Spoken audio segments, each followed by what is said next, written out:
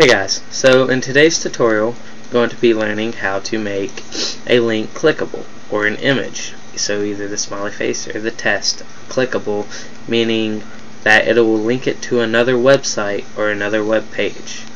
So how you're going to do this is, first you want to find the text or the image that you want clickable. So for text, we would do it like we always do. Lesser than sign, a href equals quotation, and then close it. I always do that so I can just come back, and now go find the link that you want. For us, I'm going to use my YouTube channel. Then just paste it in there, and then close it off at the other side of the text or area you want to be linked. So it'll be lesser than sign / a greater than sign.